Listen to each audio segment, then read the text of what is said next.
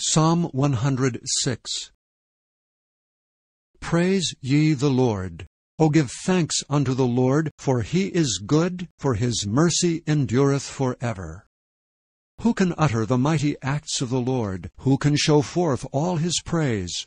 Blessed are they that keep judgment, and he that doeth righteousness at all times. Remember me, O Lord, with the favor that thou bearest unto thy people. O visit me with thy salvation, that I may see the good of thy chosen, that I may rejoice in the gladness of thy salvation, that I may glory with thine inheritance. We have sinned with our fathers. We have committed iniquity. We have done wickedly. Our fathers understood not thy wonders in Egypt. They remembered not the multitude of thy mercies, but provoked him at the sea, even at the Red Sea.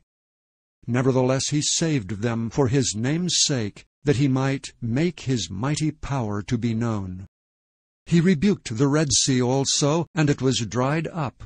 So he led them through the depths as through the wilderness. And he saved them from the hand of him that hated them, and redeemed them from the hand of the enemy. And the waters covered their enemies. There was not one of them left. Then believed they his words. They sang his praise. They soon forgat his works. They waited not for his counsel, but lusted exceedingly in the wilderness, and tempted God in the desert. And he gave them their request, but sent leanness into their soul.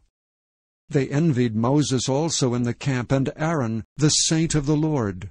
The earth opened and swallowed up Dathan, and covered the company of Abiram. And a fire was kindled in their company, the flame burned up the wicked. They made a calf in Horeb, and worshipped the molten image. Thus they changed their glory into the similitude of an ox that eateth grass.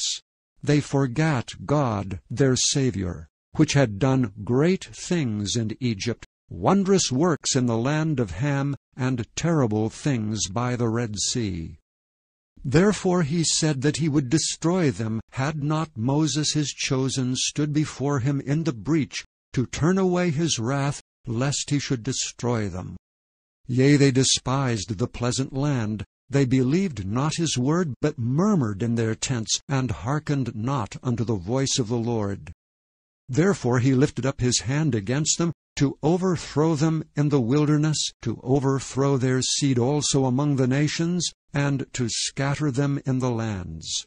They joined themselves also unto Baal Peor, and ate the sacrifices of the dead. Thus they provoked him to anger with their inventions, and the plague brake in upon them. Then stood up Phinehas, and executed judgment, and so the plague was stayed. And that was counted unto him for righteousness unto all generations for evermore. They angered him also at the waters of strife, so that it went ill with Moses for their sakes, because they provoked his spirit, so that he spake unadvisedly with his lips. They did not destroy the nations concerning whom the Lord commanded them, but were mingled among the heathen, and learned their works. And they served their idols, which were a snare unto them. Yea, they sacrificed their sons and their daughters unto devils, and shed innocent blood, even the blood of their sons and of their daughters, whom they sacrificed unto the idols of Canaan, and the land was polluted with blood. Thus were they defiled with their own works, and went a-whoring with their own inventions. Therefore was the wrath of the Lord kindled against his people, insomuch that he abhorred his own inheritance. And he gave them into the hand of the heathen, and they that hated them ruled over them. Their enemies also oppressed them, and they were brought into subjection under their hand. Many times did he deliver them, but they provoked him with their counsel, and were brought low for their iniquity.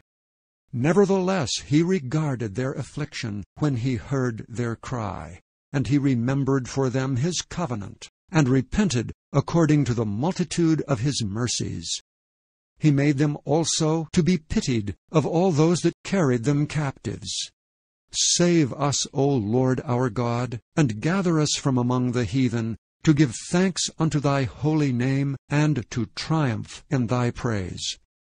Blessed be the Lord God of Israel from everlasting to everlasting. And let all the people say, Amen. Praise ye the Lord.